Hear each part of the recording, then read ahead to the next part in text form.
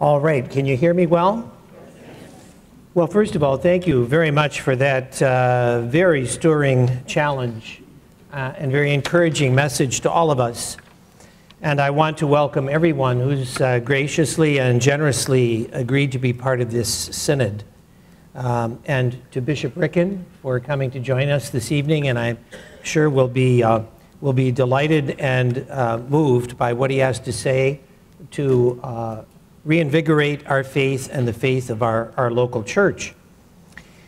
My task this evening is not so much motivational, as it's a little bit more prosaic, but that is to say something about an overview that I see that is the context for having a synod in our archdiocese.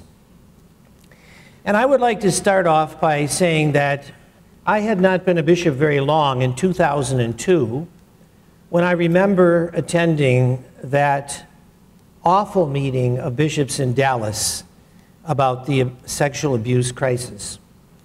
And when I came back to Ohio, within a few weeks, even a few days really, it was time to go to World Youth Day with Pope John Paul in Toronto. So I went,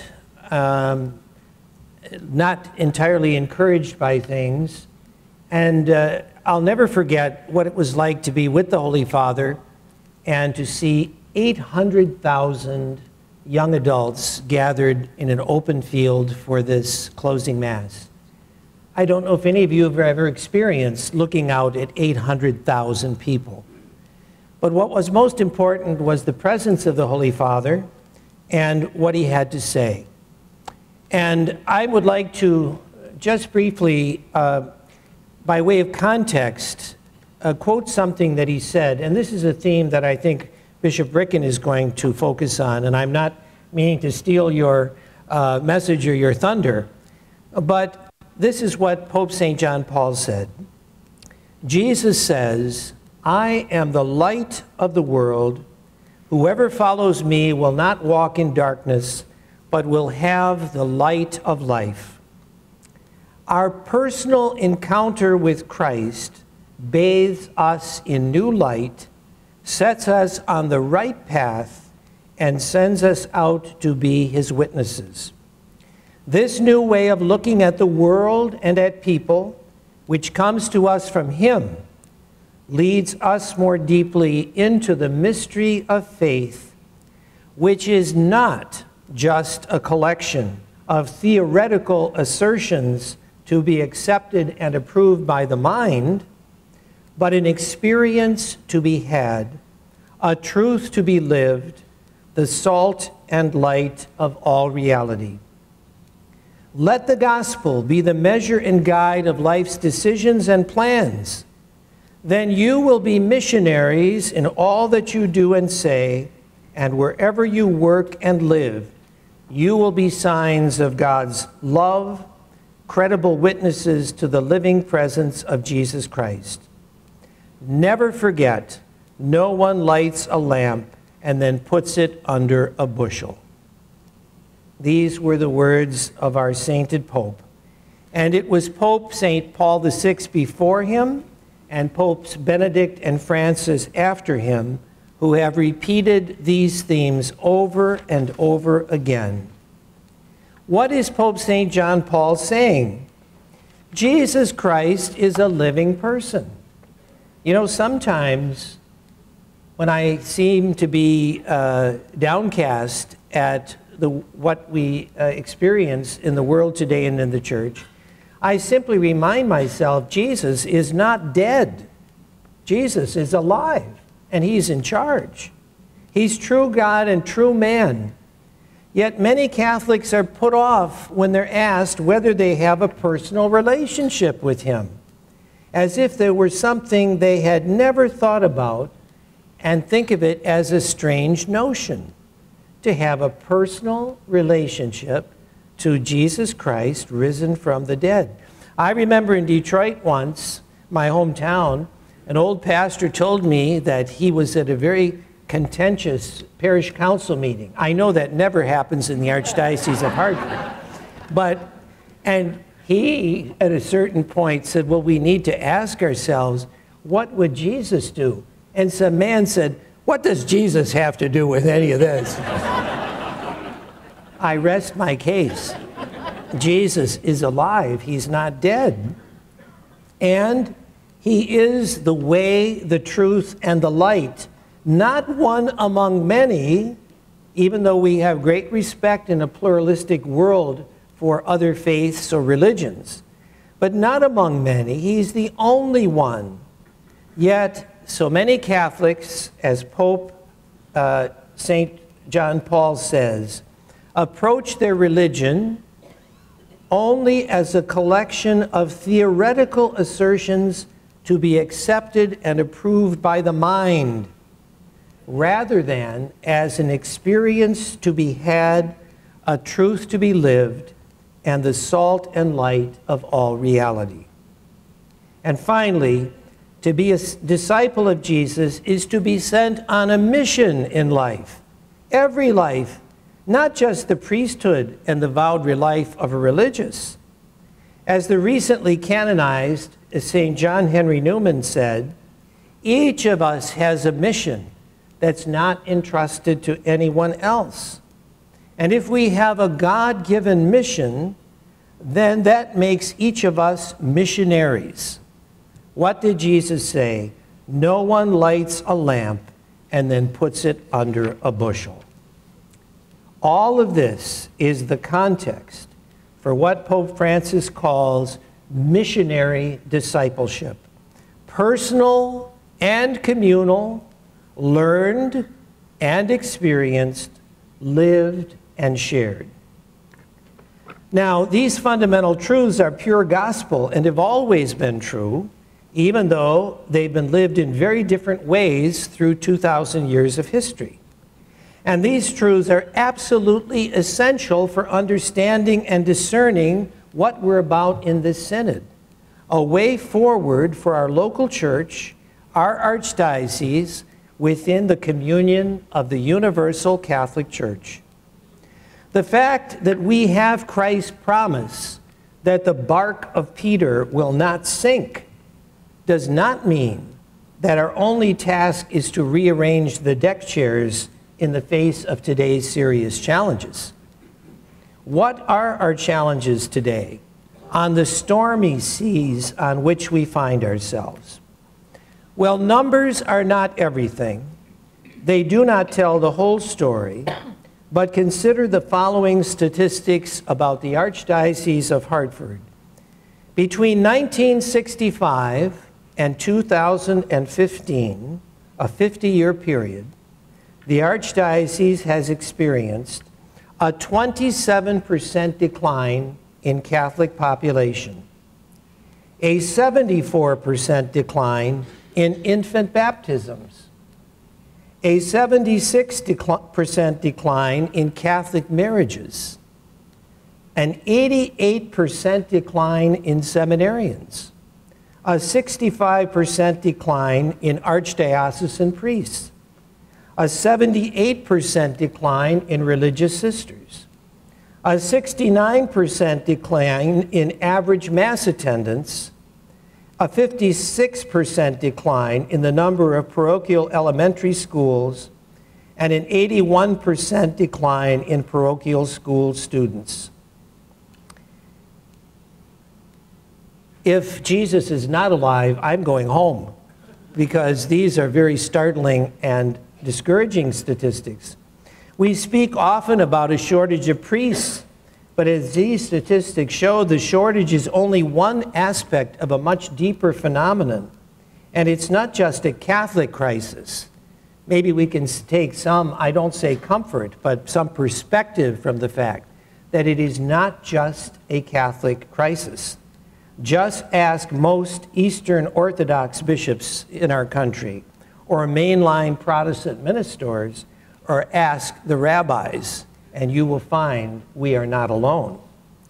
Perhaps we can take consolation from my favorite saying from an old Jesuit, that the truth sets you free, but first it makes you miserable. Ah, yes, it is. There's a lot of wisdom in that. The truth sets you free, but first it makes you miserable. If you want to know my principal hope for this synod, it is that the synod will help transform us from an archdiocese that is managing decline, that these startling and daunting percentages represent, into an archdiocese that is disrupting this decline, this pattern of decline, disrupting it with a view to the next 10 or 20 years, by a willingness to do what Pope St. John Paul, citing Scripture, challenged us to do at the turn of the millennium. And what were his words from Scripture in Latin? Duc in altum. I thought it meant put up your dukes, but it doesn't. Duc in altum, Jesus told his apostles, means go out into the deep. Go out into the deep. You are fishers of men, so go out into the deep when you're not making a good catch, and there you will find the fish. You know, as a bishop, a successor of the apostles, I too have to see myself not only as a pastor, that is to say, a shepherd, but also as a fisherman in the stormy sea of the church and the world today. It's not just, you know, Cardinal Dolan once made a, well, he makes a lot of funny remarks, but he did at in our bishops' conference, and he was present. He said, you know, today people want to be part of Christ's flock, but they think they're a sheep of one. They don't care about the other sheep or being part of it. They think they're all by themselves. But it's not just sheep. It's also making a catch of fish. In preparation for the synod, I attended listening sessions throughout the Archdiocese among you, the laity, religious, and clergy, and we asked 3 questions. What is the Archdiocese doing well? What is the Archdiocese doing not so well? And what is the Archdiocese not doing that it should be doing? And I encountered a whole range of responses, as you might imagine. Some responded as though the percentages I mentioned a moment ago didn't exist. They're oblivious to these changes. Some wanted to preserve their own corner of the Archdiocese just as it is and let others cope with reality, with change. And still others were positive and thoughtful in searching for a way forward in the midst of today's realities. The results of these listening sessions form the basis for further consultation and collaboration, leading to the documentation and propositions that form the nucleus of your deliberations for the Synod. And having been part of the process so far, and having reflected now for a long time on my responsibilities in the context of the whole Church, my overall hopes for this Archdiocese are these: that we get out from under the buildings and even institutions of the past that no longer serve or further the Church's mission today. That we address boldly and realistically the things that weigh on the presbyterate and work to provide a way forward for the renewal of our priests, their pastoral care, their preaching and celebration of the liturgy. That we transform those things that have been largely instructional about the faith into that which is transformational. You know, you can know the catechism, which I have worked on with Bishop Ricken, with the Bishops' Conference with Rome, that we worked on so hard, and I think fruitfully and successfully for many years, about accurately, authentically expressing and teaching the doctrines of our faith. But my brothers and sisters, even the devil knows the catechism from cover to cover. That alone is not enough. It has to be transformational, that what we believe makes a difference then in how we live and what we do and our participation in the Church. That we rethink our structure to identify, encourage, and give scope for lay witness in parish life. Not just tasks, but witness. You know, these World Youth Days, I've always been so impressed when young people in the evening before the conclusion or the big Mass get up in front of the Pope and give their personal testimonies of faith. That's not something we Catholics are accustomed to, but we have to find some way to learn to do that, to give a witness, a testimony of faith to others in our parish life. And finally, to restore Catholic devotional life as a very Catholic way of having a personal encounter with Christ, Our Lady, and the saints. When Catholics hear personal encounter with Christ, they think of fundamentalists, and it doesn't make sense. But if you talk about the tradition of adoration of the Blessed Sacrament, where Christ is present, or the Rosary and devotions to the saints, those are the personal face of Christ, Mary, and the saints in the Catholic tradition. And I really believe that we need to restore that devotional life in a very healthy and evangelical way. Now, since becoming your Archbishop in December of 2013, we have undertaken, and I say we because it's not me alone, but many dedicated clergy and religious, we have undertaken significant steps to plan for a more vibrant future. To my way of thinking, perhaps the most important thing I've done is to direct every parish to have at least 1 hour of Eucharistic adoration per week, and to have consecrated our Archdiocese to Mary under the title of Mother of the Church, a consecration I renew at the Cathedral every year on the day of priestly ordinations. As for good stewardship, we're in a process of, as you know, right-sizing our parishes and their number so that they correspond to the people and clergy we actually have, and not what used to be and is gone, with a view to a more vibrant parish life and to fulfilling our spiritual mission. Similarly, there's an ongoing major restructuring of the central service offices and ministries of the Archdiocese itself to correspond to today's needs and realities, and to bring them together in a united effort, and not so many independent entities operating in isolation. I think of particular importance has been the revitalization of the Office of Evangelization, Education, and Catechesis, which addresses the very heart of missionary discipleship. Good stewardship in financial matters is also at work in these major changes at the parish level as well as the archdiocesan. Not only are parishes disposing of properties that are no longer needed, but so is the Archdiocese, including the pending sale of the Archbishop's residence, which certainly served a good purpose in its day, but is no longer needed now that the archdiocesan activities are focused on the pastoral center in Bloomfield. And for those of you who saw the lead role played by Mr. Puppo the Beagle in one of the fast videos, he is the dog that belongs to Father Bogoslawski, and he's part of the house where I do live now at Nyland Hall in Bloomfield. So we have a happy home there, and I'm very pleased that everything has worked out so well to make this transition to a new kind of situation.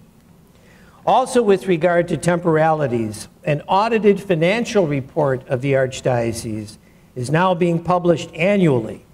And with the creation of the Hartford Bishops Foundation, we have a major lay-led instrument for developing financial resources to strengthen parish life, lifelong education, Catholic charities, and even future innovation.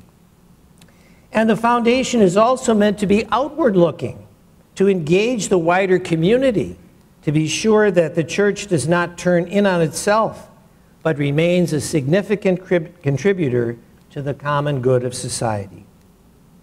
I also have sought to be fully transparent about clerical sexual abuse, which has so grievously wounded the faith of so many, by the information that's been published for our Catholic people and the general public, by the steps that we've taken to identify offenders, to provide safe environments for children and vulnerable adults, and to try to make amends in some way, however inadequate, for these crimes and sins. We await the results of Judge Rabina's independent investigation of what has transpired in the Archdiocese going all the way back to 1953 with regard to the sexual abuse of minors. And right now we're also taking steps to implement a national reporting system for accusations against bishops as directed by the Holy See in Rome. Before concluding, let me say something that I think is absolutely essential, without which we could not be the Catholic Church founded by Jesus Christ. I'm talking about the profession of faith that each of you made in order to be appointed as delegates to this body, and hopefully you've read the U.S. Adult Catechism. A formal profession of faith is not a dead letter. It is inspired and upheld by the Holy Spirit in faithful hearts. It was St. Boniface, an Englishman who in the 8th century brought Christianity to what is now Germany, and who was martyred there for the faith, who once wrote something that I always think of as in these days. He said, "The truth can be wearied, but it cannot be overcome.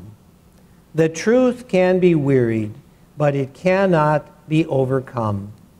God knows that the truths that the Church believes and teaches, especially about the equal dignity and rights of every person for a lifetime, from conception until natural death, the creation of the human person by God in two distinct but complementary sexes, and marriage as an exclusive, lifelong union between one man and one woman, open to the procreation of children.